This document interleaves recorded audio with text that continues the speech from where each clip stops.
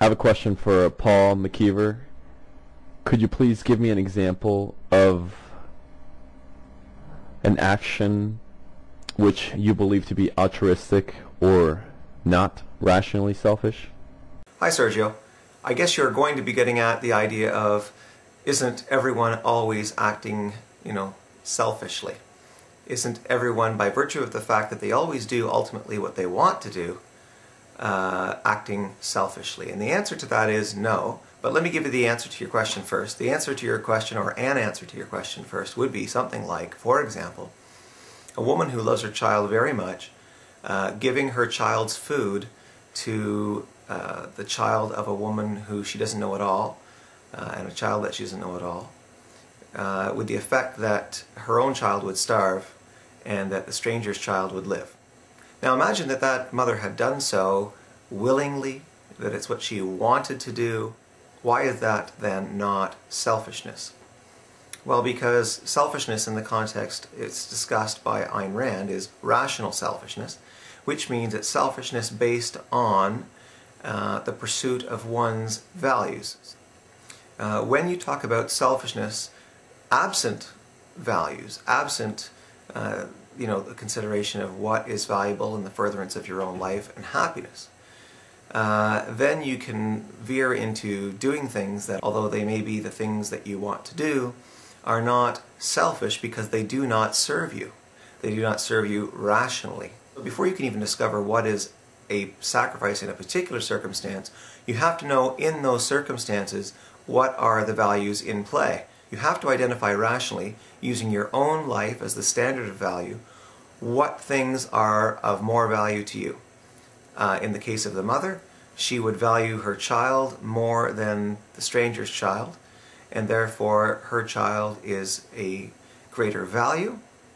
Therefore, to pursue her values, or to make a decision that is selfish, she would have to make sure that she did not give her child's food to the stranger's child, because she values the life of her own child more than the life of the stranger's child.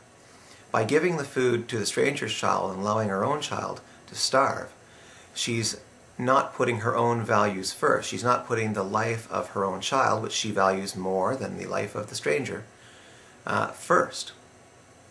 And instead she's putting some other value, some lesser value, first. Now let's say that it's a neighbor's child, and she loves the neighbor and she loves the neighbor's child, but she loves her own child more than either of the neighbor or the neighbor's child. Then it would still be wrong for her to part with the food. It would still be wrong for her to take her own child's food and give it to the neighbor or the neighbor's child, because although she would be pursuing a value perhaps by giving those people food, she would be sacrificing an even greater value, i.e. her own child's life. And you never do that. In Ayn Rand's philosophy, you never prefer a lower value to a higher one. You never exchange a higher value for a lower one. And that's exactly what you would be doing if you were to take food from your own child's mouth and give it to the neighbor's child, even if you loved that child, but not as much as your own child. Now hopefully that brief example explains why just doing what you like to do doesn't mean that you are acting selfishly.